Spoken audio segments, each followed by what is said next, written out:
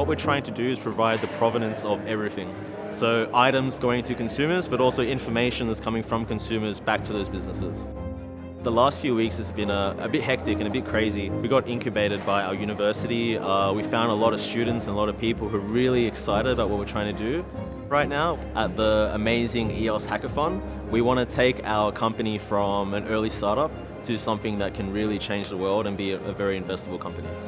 With TrueOrigin's product authentication network, we sync all of our information in our databases to the EOS tester. It feels really good because before we were just students, like with some ideas about how to change the world. I guess this sort of like validates like anything can happen. If you put your time in it and you think it through and you actually have a good idea and you believe in yourself, you can take yourself anywhere. So it just feels amazing to be here, really.